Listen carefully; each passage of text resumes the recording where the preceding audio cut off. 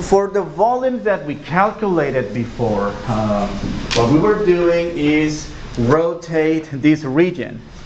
Well, let's have this radical x and x squared to be rotated about the x-axis or the y-axis or some shifted axis, I mean like the last 4 examples that we covered. However, we're going to take a different approach of creating solids, you know, having cross sections. And well, there's a bunch of possibilities, you know, as far as cross sections go. We can have cross sections that are squares, equilateral, triangles, semicircles. There's more, but we're going to go the simplest ones. So suppose that in this case, we're not going to rotate. We are going to fill in this region bounded by the 2 graphs with squares. So, okay, I need the entire interval, and so far I have one squared, 3 squares, 5 squares, 6 squares.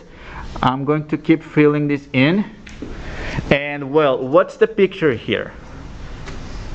This is what you would graph in 2 dimensions, right? What we have been doing. And well, those lines represent the lengths of the squares. And those squares, you can think of them as popping out of your paper, creating this solid. Now, if we change the perspective, this is what you would see. And these are the square cross sections if we have this perspective. All right? Of course, let's keep filling in with even more, 100. All right? Still we have this cross-sectional, and still we have, yes, well, in this case I fill it in with too many rectangles here, and not rectangles, squares that pop out of the paper. You can think of it like that. That's not the only possibility. Okay, squares. What about equilateral triangles? Well, in 3D, you will still see this as well. Those lines represent the length of the side of the equilateral triangles, like the Doritos chips popping out of your paper. And okay, let's see it in perspective. This is the cross section, equilateral triangles, if we had that perspective. And well, from another point of view, you can see the triangles, right? Popping out of your paper. The other one is semicircles. But don't be confused with the rotation that we did already, because even though this looks like circular and essentially the solids of revolution, well, it all stems from obtaining circles, right? Rotating circles. In this case, we're not having circles popping out of the paper, but only semicircles, and also we are not rotating the region like we did in the previous topic. Now, to set up this problem, so let's go back to the paper. Well, so the most common cross-sectionals are going to be squares, triangles, and circles. Well, we need to first set up a formula before we can even set up the integral. And it all stems from the formula that we used to find the area of each cross section. So what we're going to do is find the area of each cross section and add, well, essentially infinitely many of them. That's the integral, that's the Riemann sum, that's the actual value. I mean, the same calculus concepts over and over. Now, well, I'm trying to spell this out as clear as possible, still using the top minus bottom idea. Top minus bottom. Where is this top minus bottom coming from, and how can we relate it to these cross sectionals? Okay, squares. So the formula to find the area of the square, isn't that the length of the length quantity squared? Okay. So okay, let me go back to squares. So 2D perspective, what you would do on your paper in 2 dimensions, every single line here represents that length of the square, isn't it? right? If we change the perspective, these lines are right here, the length. But now those lines, doesn't that represent the top minus bottom, which is the distance between the two functions, the upper minus lower or top minus bottom? So that's why we have the top minus, this S will be the top minus bottom. And same for the triangle. These lines right here, which represent the top minus bottom, that's equivalent to the length of the equilateral triangle. And the same, oh, be careful with the semicircles. The semicircles look different because well, what's in the first place, what's the area of the circle? The area of the circle is pi r squared, but because in this case we're looking at semicircle, only half of the circle, that's why we have this coefficient of a half. That's number one piece of information. The second piece of information, notice I have a top minus bottom, but divided by 2, which I don't have in the other two cases. And that's because for the semicircles right here, these lines, this top minus bottom, doesn't represent radius, right? That represents the diameter. And to incorporate this in terms of radius, well, we need to divide that diameter by 2. All right, so this diameter right here, the top minus bottom. Okay, let me do 1. This right here, top minus bottom. But that's the diameter. We need to represent that in terms of radius by dividing it by 2. All right? So how about we do one example? Oh, to find the volume. Well, that's the integral of that a of x function that we set up first times dx. And well, we can justify this by saying area, which is 2 dimensions, times length, that becomes 3 dimensions, which is volume. Okay? Let's do one example. So we want to find the volume whose base is the exponential function. Let's plot it. Cartesian plane as usual.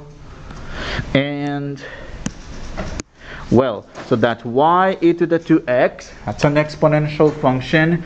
And the y-axis, which is really x equals to 0 and x equals to 4, which is another vertical line. All right? And well, we want to find the volume of this solid, okay, not by rotating the region, but rather by having cross sections that are squares. And actually, very important here is that when we read perpendicular to the x-axis, we need to understand that we have to use functions of x. All right, so these cross sections are perpendicular to the direction of the integration, right? So in this case, well, in paper, for me, it's going to be a lot hard to draw, but think of having these squares popping out of the paper. All right. So if we had the other perspective, we would see the squares as we did it in the animation, right? Unfortunately, in the applet that I showed you, I cannot change the function, so I can use the same ones, all right? So in this case, well, the key here is squares. That is, when we set up the function a of x, we will use the function a of x, which is the length of the side squared. But again, this length of this side, and as we saw in the animation, represent the top minus the bottom, right? So top minus bottom, quantity squared, right? And well, top minus bottom in this case is the top, it's the e to the 2x minus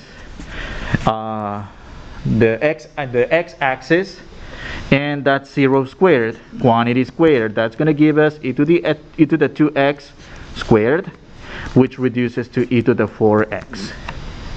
All right. So we have the a of x formula to integrate. So that's volume equals the integral from a to b a of x with respect x. That's the integral. Well, in this case, they're giving us the limits of integration 0 to 4, and that's e to the 4x with respect x. And well, this is a very tiny u substitution integral. That's 1/4 e to the 4x from 0 to 4. The rest of the problem is algebra. It's a fundamental theorem of calculus. Evaluate at the upper limit minus evaluate at the lower limit. That's 1/4 e to the 4 times 4 minus e to the 4 times 0. And well, that's 1/4 e to the 16. And e to the 4 times 0, well, that's the same as e to the 0. But what's e to the 0? 1. Final answer. Yes. How did you get negative 0 squared? Negative 0 squared. Oh, okay. Because the bottom is the x-axis. It's like saying, so the x-axis is y equals to 0. It's the bottom function. All right. Wait, we didn't square it. We did 2x. Yes. It's not the whole function is squared. Yes, so in this case, so e to the 2x minus 0, so we simplify the inside of the parentheses and then square. So e to the 2x, power of another power, we multiply the powers. 2x times 2 is 4x. Why is the 0 beside the parentheses? Yeah, that's what we're trying to. Oh, okay, yes, so setting the top minus the bottom. So this is the exponential, the top function, and the bottom function, which is the x-axis, y equals to 0. All right. We're trying to ask why is 0 squared? Oh, never mind. I got it. I don't think I understood your question in the first place, but it didn't change the value, luckily. Okay, so. Yeah, I don't know. I think I just wrote double squares, but thank you for pointing that out. Let's do one more example and we call it a day. So we have the base of a solid. Okay, let's use the same region as before. Would you mind pulling out a little bit? Yeah, sure. Let's see.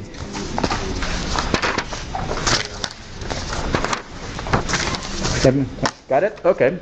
So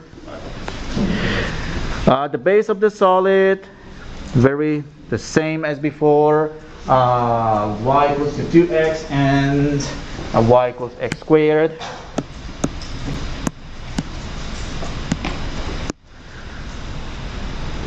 All right. And well, in this case, we don't want squares to be the cross sections, but actually semicircles. All right. So you can think of these semicircles. Okay, let me make this bigger so the picture goes better. So you can think of circles popping out of the paper this way.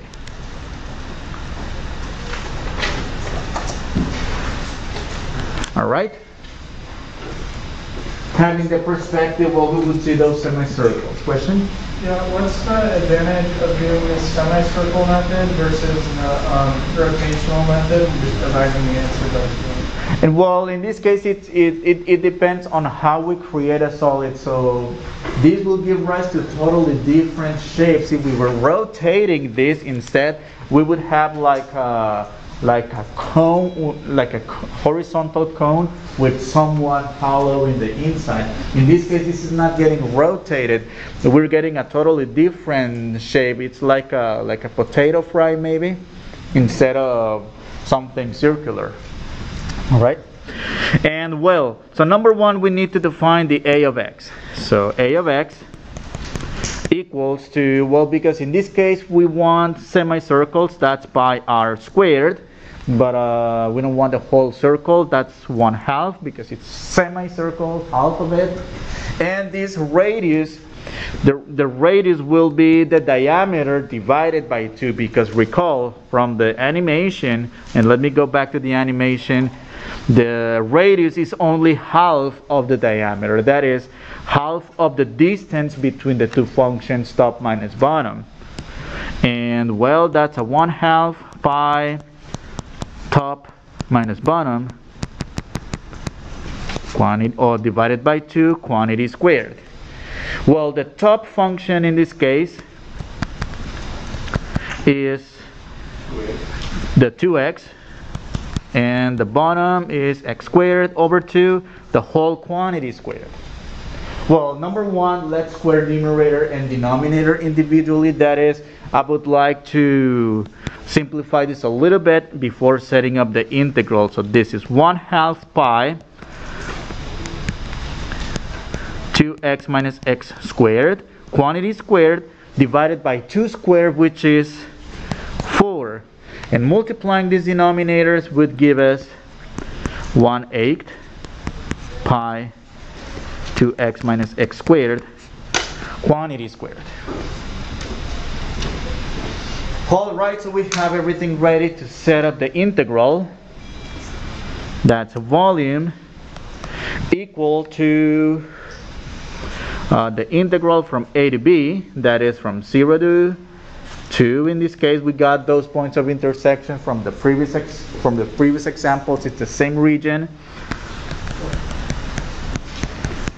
and that's the integral from 0 to 2, 1/8 pi times 2x minus x squared, quantity squared, with respect x. Right? Well, to evaluate this integral, we would need to square the binomial to get 3 terms, and then integrate the 3 terms individually. And once we find that antiderivative, that integral would evaluate at the top limit minus lower limit. We can do that outside of the integral, of course, because these are just constant multiples. All right? Yes. So is substitution applicable in that situation? No, unfortunately not, because if we set the u, that's a good question, u equals to 2x minus x squared du equals to minus 2x, well, we would need some at least 1 minus x and correct the coefficient, which unfortunately we don't have. So in this case, there's no way around, and we'll have to do algebraic manipulations here. But well, since we're running out of time, I will just give you the result of this integral. This will be, according to my notes, this is 2 pi over 15, in case you want to do it on your own. All right, question? So, can you do it louder, please? Do we have to simplify this on the test? Oh, not if we have the 2 pi, but we will leave it in terms of pi. That's fine, because no calculators are allowed, and